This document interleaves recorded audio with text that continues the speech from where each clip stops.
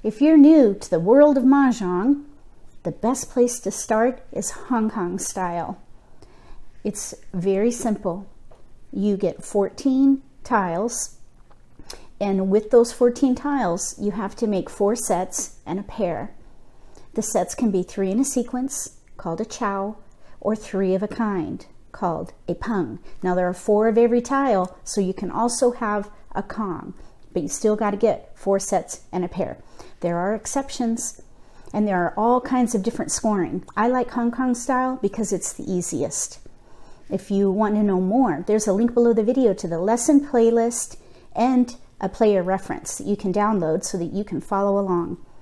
In this video, I'm going to do an exercise that I call random pulls. This will give you a really good idea on what it's like to build a hand.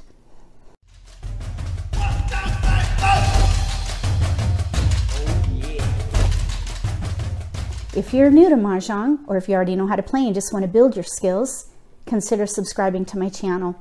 That way you won't miss anything. Let's do some random pulls. Here's all my tiles.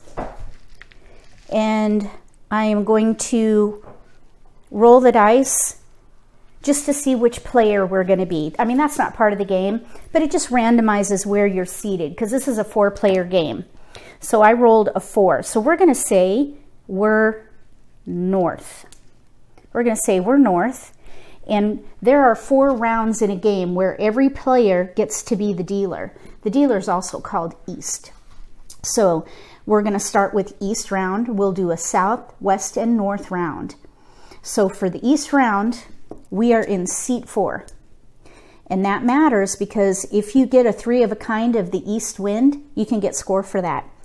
If you get 3 of a kind of your own seat, which is 4 or north in this case, we'll get score for that. So let's see what we can do with these tiles. For non-dealer, you get 13 tiles. And the 14th tile, make your winning tile. So let's see what we have. No flowers. Flowers are numbered 1 through 4 and they coincide with your seats. So east is 1, south is 2, west is 3, north is 4.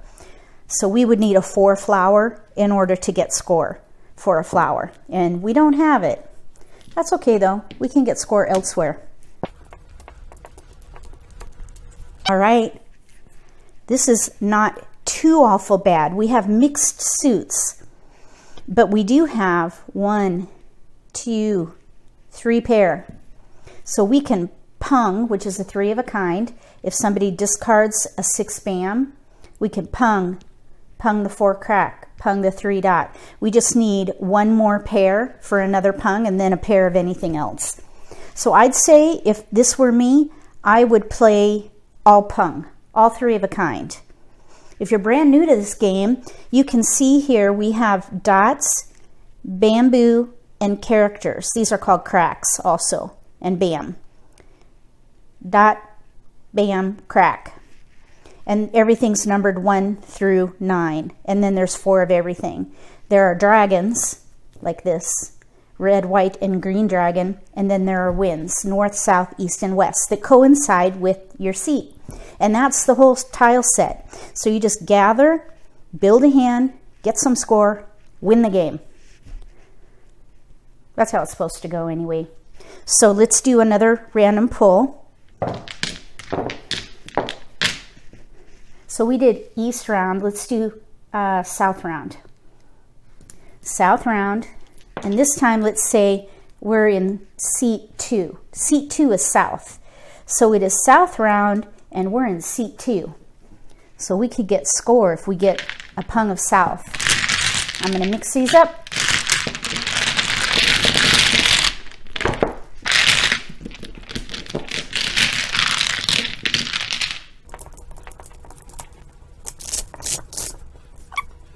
Whoa, flowers. There are the flowers. We have a 1 and a 2 flower. The 2 right here, we'll get score for that. 4 points. So we'll put that over there. Let's see what else we're going to get. So there's 4 points right there. 1 point, not 4 points, 1 point. Here's the scorecard. You can download that if you want. Flowers are up here. Okay, so let's see what else we got. We've got dots. We've got a few bams and a few cracks. This is a white dragon. By themselves, they're not very helpful, with one exception. If I come across it, I'll share it with you. It's called 13 Orphans. So here we have, let's just count, 1, 2, 3, 4, 5. The reason I pulled off the 1s and 9s is because they're considered honors, which are winds, dragons, and terminals. Terminals are 1s and 9s. So we have 1, 2, 3, 4, 5. I don't think that's enough to go for an honor hand. I think this is going to be difficult because we have only one pair. I think because it's so bleak. You know what, maybe what we could do now, see all these tiles here are isolated and they're all honors. These are potential chows. Well, this is isolated too. So that's a potential chow, 2, 3. We could get a 1 or a 4. This is a pair. We always have to have a pair. And this is a potential chow. We need an 8 crack in here. So we have 2 potential chows. That's a rough start. I think what I would do, I think I would keep the dots because that's what we have the most of. Keep the dots. I think what I would do is get rid of the 7 crack first and see if we can collect honors. If we could collect honors or dots, I think that would be good. And I think I would also get rid of the bams. So that's how I would play this. Maybe try for an honor hand or dots because the chow potential is really bleak. So let's do another one. Oh, you know what? I forgot to get a replacement tile for that flower. A 2. So we would have had another pair in there. Anytime you get a flower, you get a replacement. Yeah, 2 bam. So we would have had 2 pair. It still was not that much better, honestly. So let's see what we can do with west round. Maybe it'll be a little better. So this time I rolled a 7. 7 is west. So I'm just going to put up a 3. So it's west and west.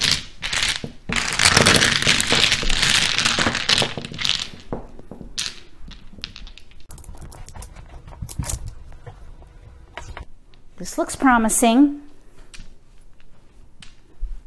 Well, sort of. So we have 2 dots, 4 bams, but look at all these cracks. We have 2 pair there, but we do have a pair of east. We're west though, so a pung of east is not going to bring score, but it could potentially help get to a half flush. But I think we're actually closer to all chow. And this could be, let's see, this would drive our score down, I think. Let me see here. I don't think a wind pair is going to matter. All chow. You always have to have a pair. So your pair can be anything. We have a chow here, 2, 3, 4. Here's a potential chow, 2, 4. Potential chow, potential chow, potential chow. The challenge here is we have, let's see, an inside weight. An inside weight means that you need the tile in between to complete that chow. So that's a inside weight or a middle weight or a closed weight. Those are the different terms you might hear.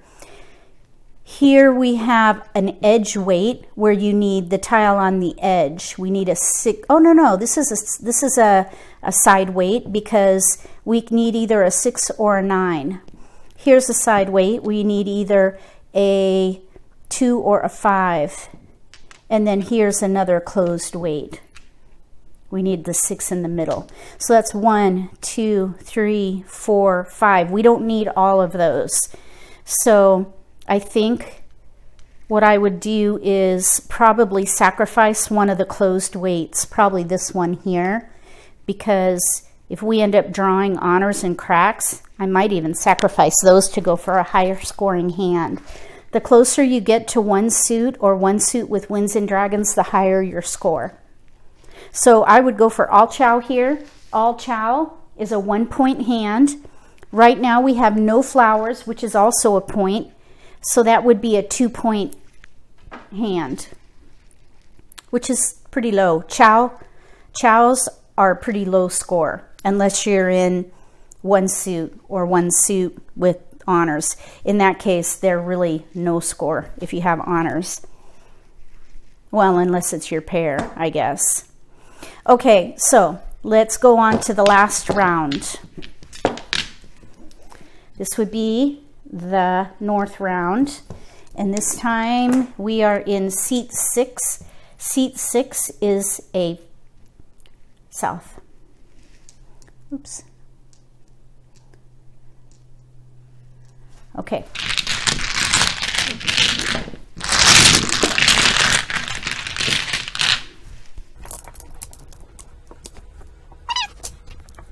These are the dragons, white dragon and green dragon. There's a north. If we get 3 of a kind of north, that is the wind of the round. We could get score for that. We have a 2, 3 in cracks. We have a pair of 9s. 5 dots. That's not bad, I guess. So I think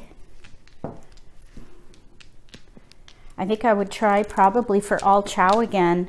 We have no flowers, which is a point. Then we have a potential chow here with side weight, 2, 3, 2, 3. This is isolated. Here's a chow right there, and here's a pair.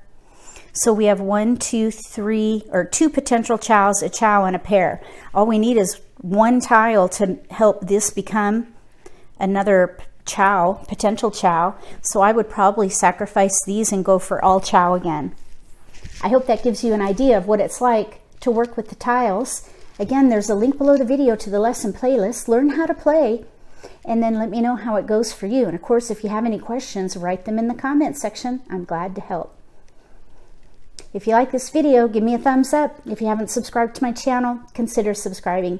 Click the bell when you do. That way you'll get notification for when I post new videos, and you won't miss any opportunities to learn a new strategy or maybe pick up an insight of the game that could give you an advantage at the table. Between now and the next set of random pulls for Hong Kong Mahjong, may all your picks be keepers.